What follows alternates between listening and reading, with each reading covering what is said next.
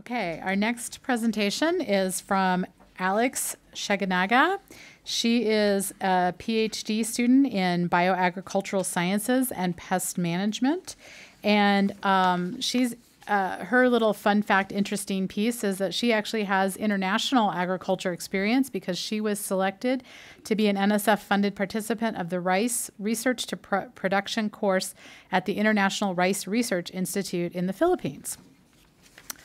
The title of her presentation today is Agriculture in a Changing Climate, Preventing Heat-Induced Plant Disease Susceptibility.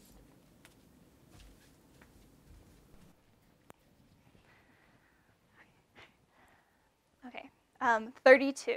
We have 32 breeding cycles before we reach the year 2050, which by at that point, if we keep continuing with the current agricultural practices that we are using today, we will not be able to feed the 10 billion people that are expected to inhabit our planet by that time, which means that we have 32 years, if not less, to create a more sustainable food source to help prevent global food insecurity and reach the goal to help future generations to be able to thrive.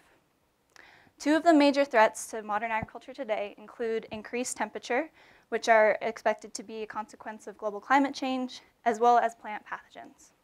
It's known that under increased temperatures, plant pathogens are able to multiply more quickly inside of the host, which will result in plants becoming more vulnerable to disease and ultimately lead to diminished crop yields.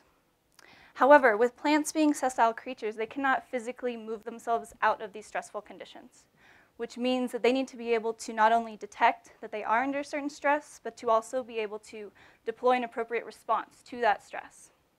The way that plants are actually able to do this is through plant hormones. So yes, similar to animals, plants contain these hormones, which are small molecules that allow them to not only perceive that they are under stress, but to also deploy that appropriate response to that given stress. In my research, what I'm focusing on is understanding the role that a certain plant hormone, referred to as cytokinin, is playing in relation to disease susceptibility under high temperature stress. What my research has been showing is that when this plant hormone cytokinin is not functional inside of the plant host, the pathogen's ability to multiply under this high temperature stress has decreased. What this means is that it could lead to two new strategies that we could use in modern agriculture. There could be a chemical approach where we could apply a cytokinin signaling antagonist, or we can go through a more biotechnological approach where we could use such technologies as CRISPR-Cas to manipulate the cytokinin signaling pathway of various important crop species. What both of these will lead to is that we can reduce the pathogen multiplication under increased temperature by simply using a natural plant product that is common to all plant species. So as a result, what this research could lead to is a way to help improve global food security amid an ever-changing climate within only 32 breeding cycles. Thank you.